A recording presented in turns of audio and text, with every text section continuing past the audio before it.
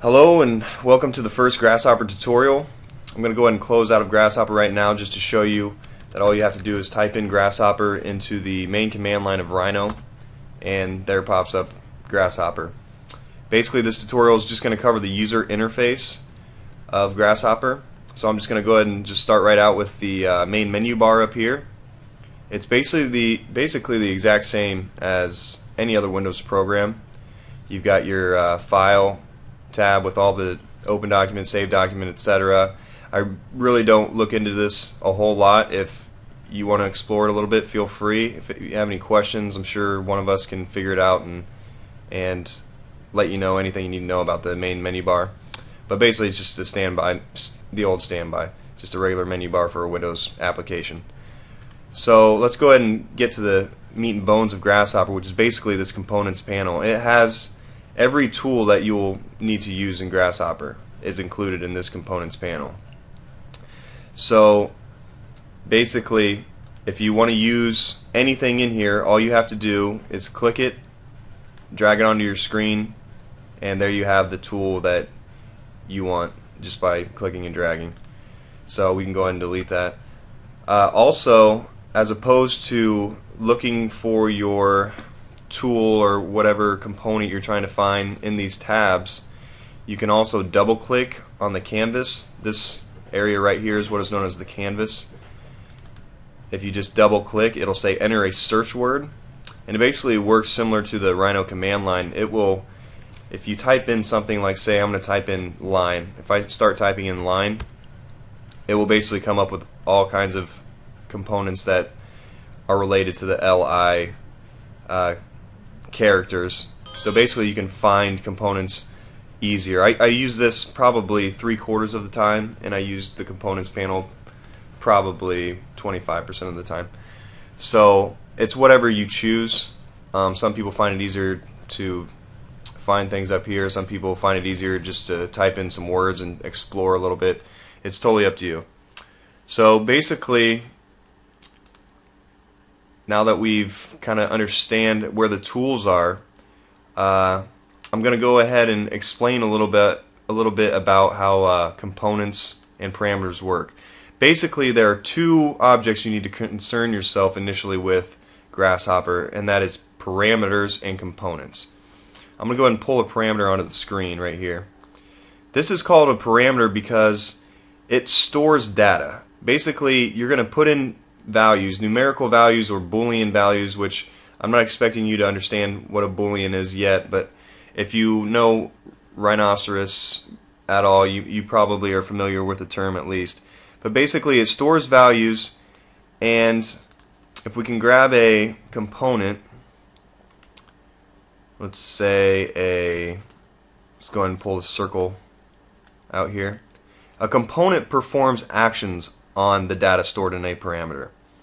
So again, Grasshopper is a little bit intimidating to begin with, so don't expect to understand everything that I'm talking about right now, but hopefully you can go through this and then continue through the tutorials and then come back to this and understand exactly what I'm saying.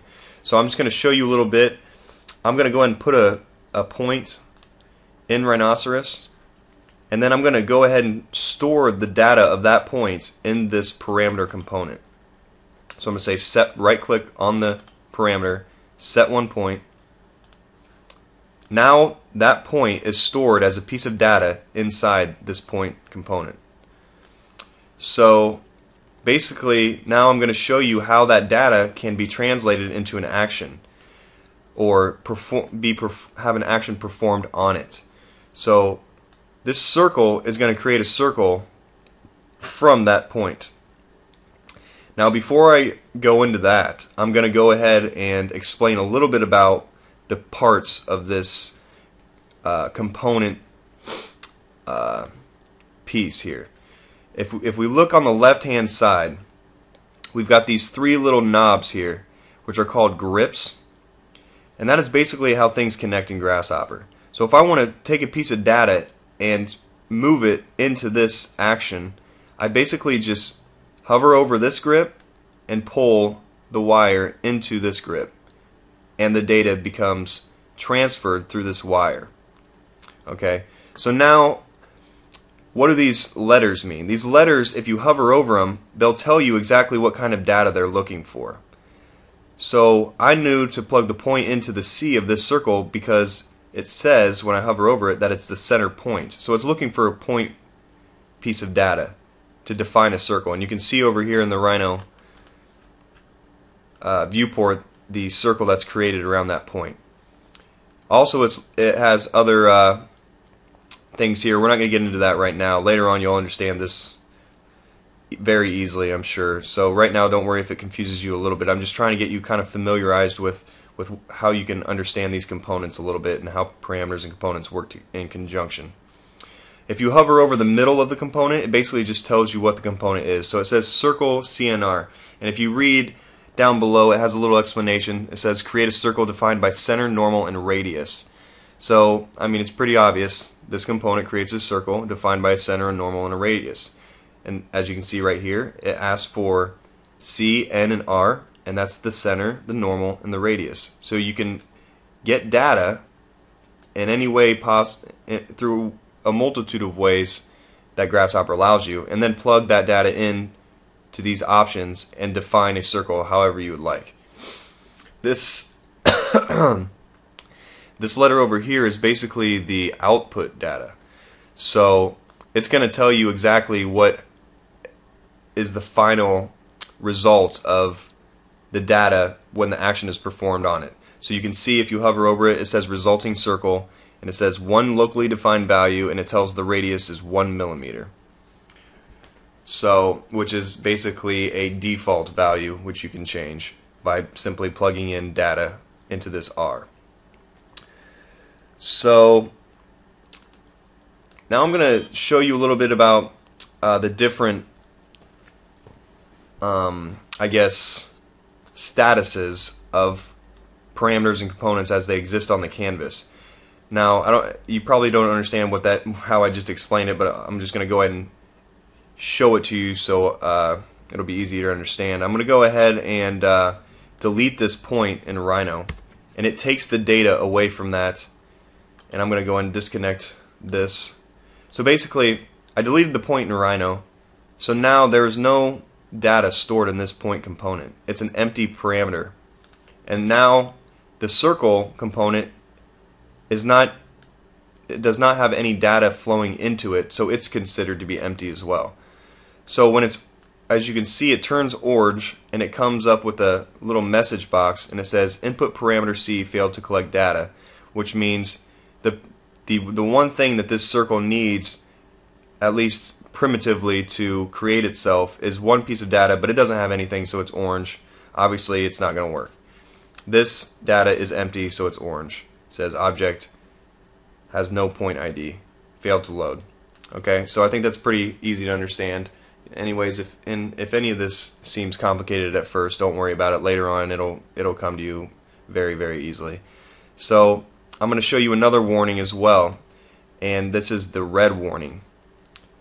Let me go ahead and disconnect that. So instead of plugging a point into the center of the circle, I'm going to try to plug a curve into it and show you that you cannot define a circle by a curve, and therefore it will give you a warning message. I'm going to go ahead and pull a curve here, set one curve.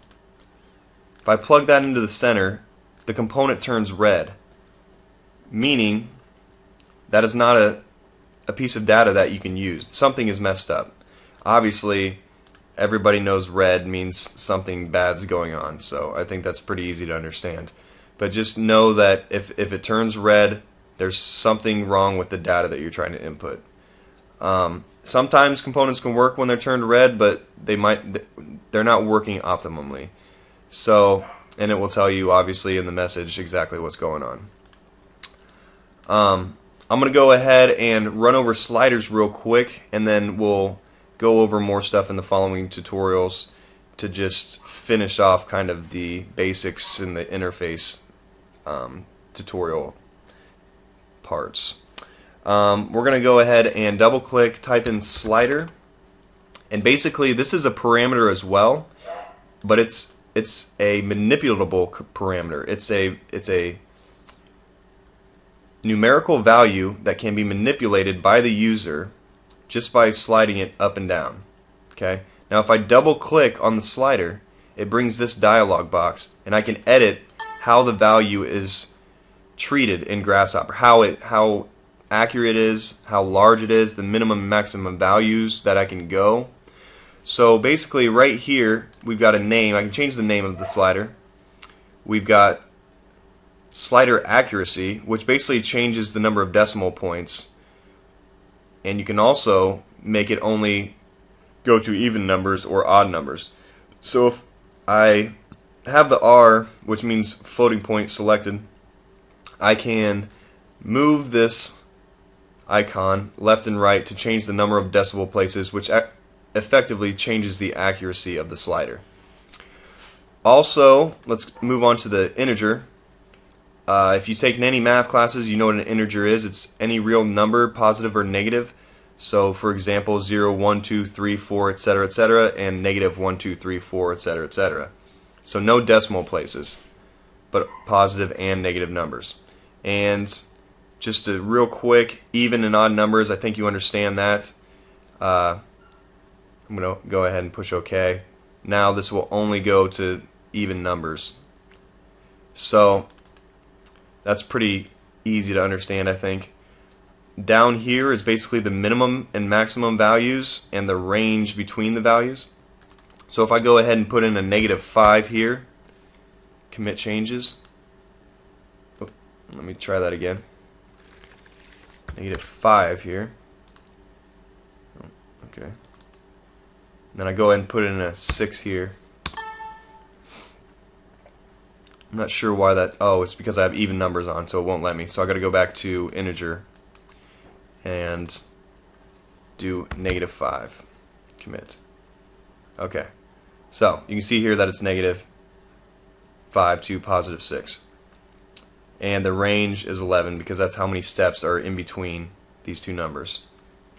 Also, you have the numeric value down here, which you can plug in the existing value. So if I put in 3 and commit, hit OK, I have a 3 here. So now I have a -5 as a minimum value and a 6 as a maximum value. So I'm going to go ahead and end this tutorial right here, but first, before I end it, I want to say do not get intimidated by this program. It's really not that hard at all. A lot of people, I know I was intimidated at first, but I mean, I spent some time on it, and now it's become my favorite program, and I know it's a lot of my friends' favorite program. And once you get past this boring initial phase, it becomes just a lot of fun. So again, just keep that in mind. Really, if you put the effort and time into it, this can be a great tool for architecture students.